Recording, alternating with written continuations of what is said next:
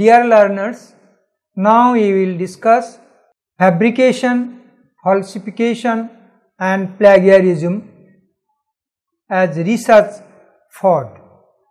Research must be conducted in an ethical manner in order to maintain the dignity, then rights, safety, privacy of the researcher ecosystem. But nowadays, some researchers doing some misconduct in their research. So this misconduct can be particularly and specifically termed the integrity of research depends on honesty and trust. According to the US National Institute of Health, research integrity includes that use of honesty and verifiable methods in proposing, performing and evaluating research. These things to be maintained properly. Reporting work to be done very carefully. The research result with particular attention to be made based on some rules, standards and based on some ethics and following some professional codes and norms. Otherwise, the research work will be treated as the research misconduct. So, scientific misconduct or research misconduct is day by day increasing in India, in third world countries also, due to different factors that we won't discuss all these things, but however we see that there are particular 2 or 3 functions that we will discuss which will be treated as the research misconduct and come under the purview of publication misconduct also. Here fabrication, the term, it is a process of putting research data, recording, analyzing, reporting, conducting them through simply, synthetically and unethically. Fabricated means mixing, synthesizing the idea, not in a systematic manner, taking from others' research work. So that is the fabrication. That is completely to be unavoided. It is to be avoided. Otherwise, the activity of the research cannot be represented as a good work, good endeavor, beneficial endeavor. What is to be achieved through the intellect, through careful interpretation, careful analysis, through critical analysis, and the research data to be properly collected, it will be properly recorded, properly interpreted and reported accordingly by the application of his own intellect only. But the process, methods, mathematical formulas, that can be taken from anywhere. That is not the problem. But the data representation and the recording and the interpretation should be done accordingly based on the corrected data or collected data and the through criticism. So this fabrication is the most important unethical issue. Then another one is falsification. It is a research process, it is a misconduct process of changing of research contents, data, illustrations, equipment, processes by means of manipulation with a view to share the research data with the desired result of the research study. some researcher already fixed a priori result in his mind, and to reach at that point he is manipulating everything, data manipulating, equipment, then reagents, techniques, process, everything is manipulating, and so that he can reach to his target ideas, target pointed or a priori result. So this is the falsification. Then third one is the plagiarism. It is a process of putting one's work, ideas, process, results, etc. without giving proper acknowledgement. It is mentioned by ORI 2007. The term plagiarism has come into the form plagiarious senses, that is the kidnapper, seducer, plunderer, etc. Herefrom the term is coming.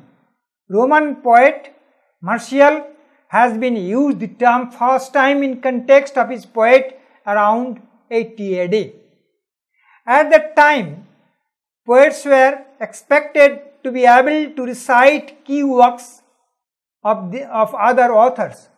However, when Martial learned that another poet, Pedentinus, was reciting his works and taking credit of them, Martial chose to respond. So Martial did not have the opinion to going to the court. Now modern copyright law won't exist to another 1600 years. There was no legal remedy available. Wrote a series of verses about Fidensius, essentially creating to distract about him. For the Romans to the 17th century, skill was prized over originality. Many greater scientists, artists and authors copied these, include Shakespeare, who copied many of his most famous plots and passages.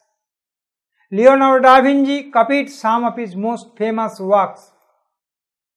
So, we can say that though research is the driving force of innovations and technical advancement in the world, these innovations and advancements have created various dynamic, substantial and comprehensive social changes, yet some misconduct have been included by the research scholars in their research activity, and as a result the total research process has come under the purview of plagiarism or come under the purview of research misconduct.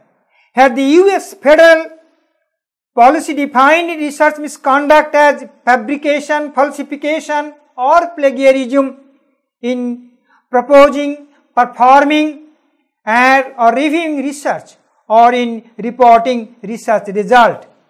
So, research fraud is an unethical process where publishing data or conclusions that were not generated by experiments or observation but only taken through data through manipulation from other ones.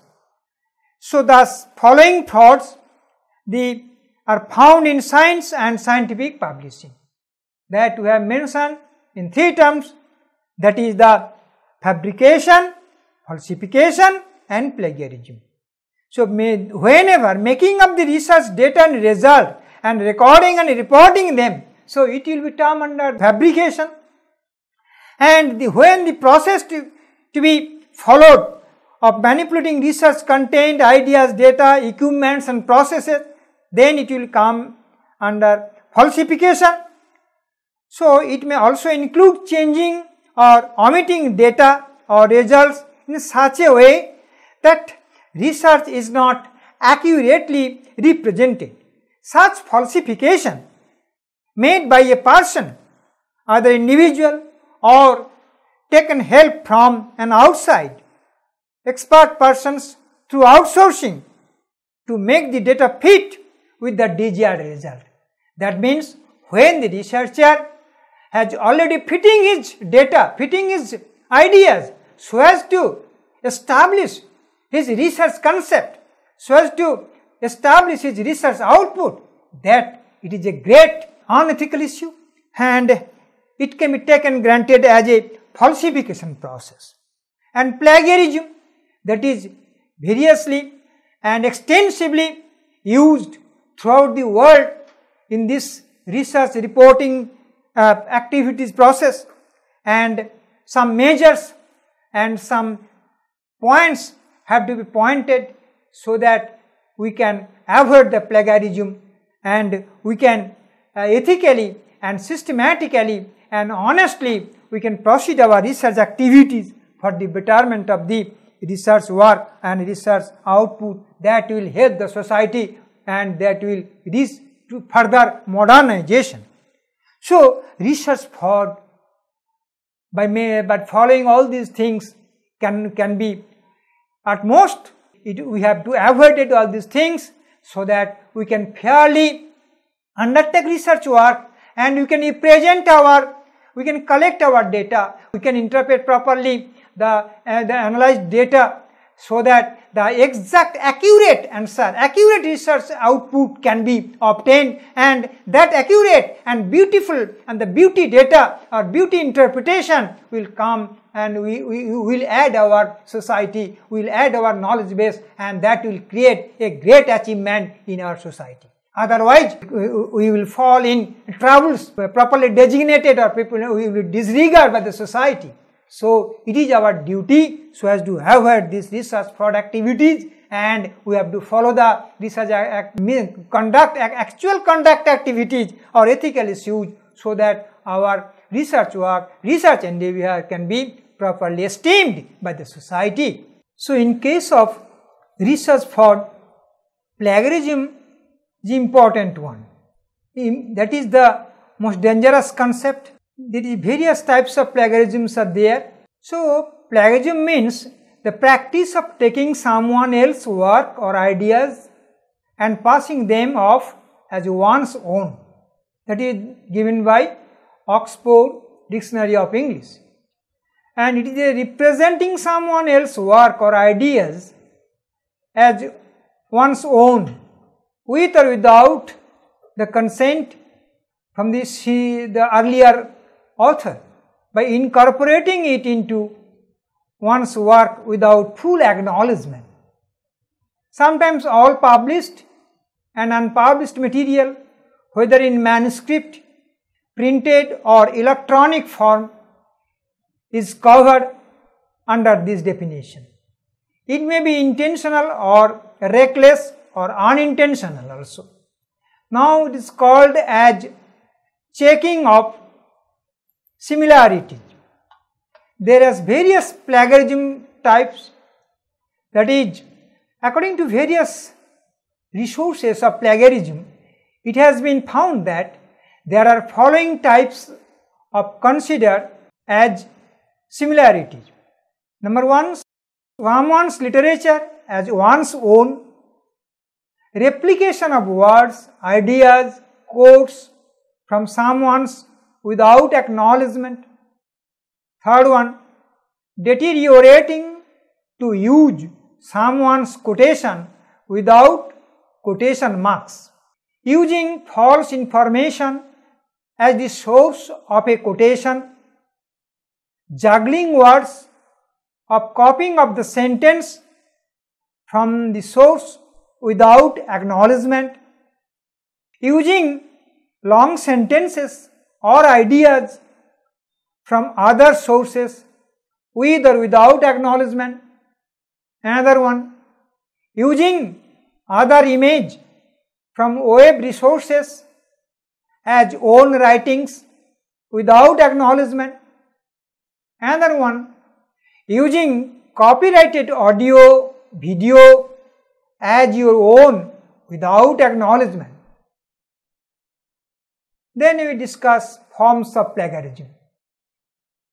There is a direct verbatim plagiarism, that is directly stating a paragraph or text without giving proper acknowledgement. Then self-plagiarism, restating previous works and ideas of your work as in new scientific writing. Then mosaic plagiarism, it is the mixing text and ideas from various sources without paying proper acknowledgement. Then another is accidental plagiarism. Then paraphrasing plagiarism, restating one's ideas without giving proper acknowledgement. Then collusion, then false citation, so failure to acknowledge assistance, then global plagiarism. So these are the research fraud termed under the term plagiarism. So we have to take care of this. The researcher must have to know all these ideas so as to avoid these things in their times of research progress.